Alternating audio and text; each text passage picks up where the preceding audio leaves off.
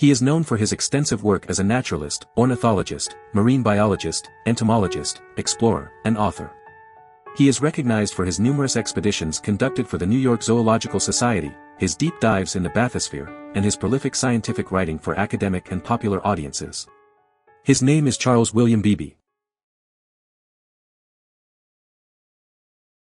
Charles William Beebe, an American naturalist, ornithologist, marine biologist, entomologist, explorer, and author, was born in Brooklyn, New York. He was raised in East Orange, New Jersey. Beebe's passion for nature and exploration began at an early age, leading him on a remarkable journey of scientific discovery and conservation. After leaving college without obtaining a degree, he found himself at the New York Zoological Park, where he cared for the zoo's birds. Beebe's talent for designing habitats for the bird population quickly garnered attention, and he soon embarked on a series of research expeditions, including a groundbreaking expedition around the world to study pheasants.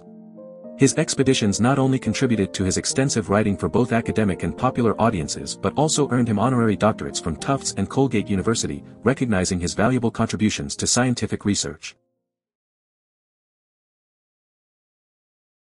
Born in Brooklyn, New York, Charles William Beebe grew up in East Orange, New Jersey, where his love for the natural world began to flourish.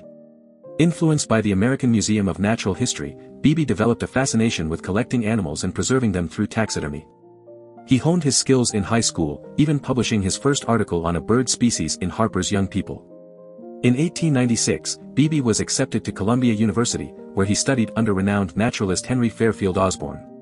Beebe's passion for research led him to convince his professors to sponsor him and his fellow students on research trips to Nova Scotia. During these expeditions, he not only collected specimens but also began experimenting with underwater dredging, studying animals that lived in the deep sea. Despite not completing his degree at Columbia, Beebe's dedication and contributions to the field earned him honorary doctorates from Tufts and Colgate University later in life. His time at Columbia and his relationship with Osborn laid the foundation for his future adventures and discoveries. If you want to discover more adventurers on YouTube, make sure to hit that subscribe button for my channel, and don't forget to leave a comment in the section below, telling us which adventurers you'd like us to feature next.